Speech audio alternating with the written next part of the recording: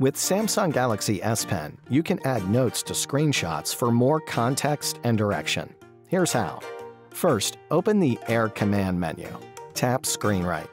The screen flashes, like it does when capturing a screenshot. On a browser page, you can tap Scroll Capture for a long screen capture. Continue tapping Scroll Capture to move down, and then tap Done. Now, choose your pen type and start writing.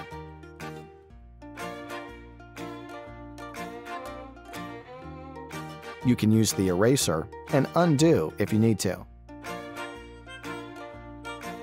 When you're done, share or save. Make sure to go to the gallery to find the file, not Samsung Notes.